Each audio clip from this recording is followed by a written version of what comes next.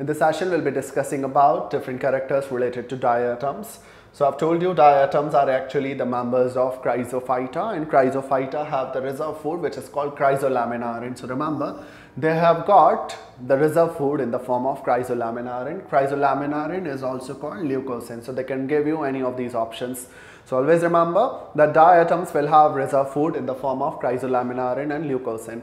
Apart from diatoms, because Chrysophyta members are desmids also, if someone will ask you about the what you call reserve food of desmids, your answer will be the same. It could be chrysolaminarin and leucosin.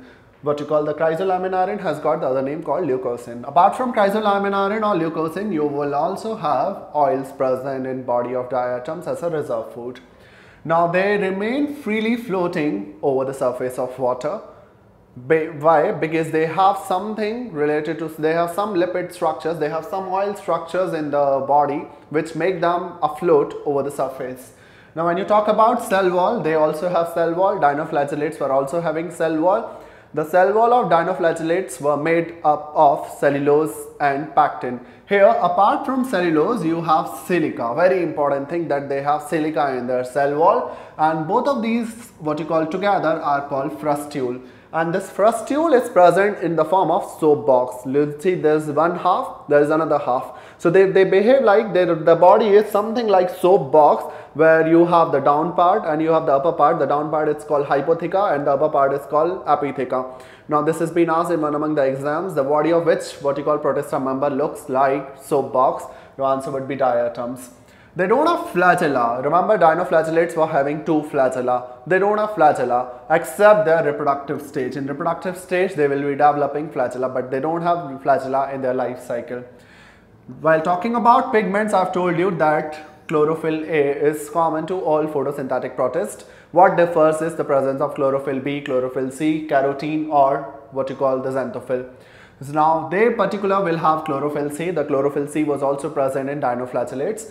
In dinoflagellates, you have seen the carotene was alpha carotene. Here we have beta carotene, and what you call the xanthophyll which is present in diatoms is diatoxanthin.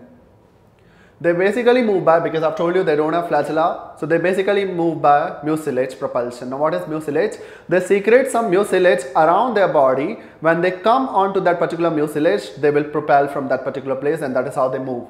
Some examples are Navicula, Cymbala and Malocera. If you can talk about the reproduction in diatoms, so diatoms will be reproducing basically with the help of asexual methods, which is binary fission. Now what happens, I've told you epitheca and hypotheca. So what happens during what you call binary fission, there will be like two halves separating. Apitheca and hypotheca will separate. Apitheca will get the fresh hypotheca and hypotheca will get the fresh epitheca, and that is how they will form the new what you call the body of diatoms. They basically divides in night or in early morning, because the other time they are doing the photosynthesis. So reproduction time is at least at night or in morning. They have gametic meiosis because they are diploid. Remember, dinoflagellates were haploid. When they were haploid, they will have to maintain the haploidy nature, and because of that, the zygote was doing the meiosis.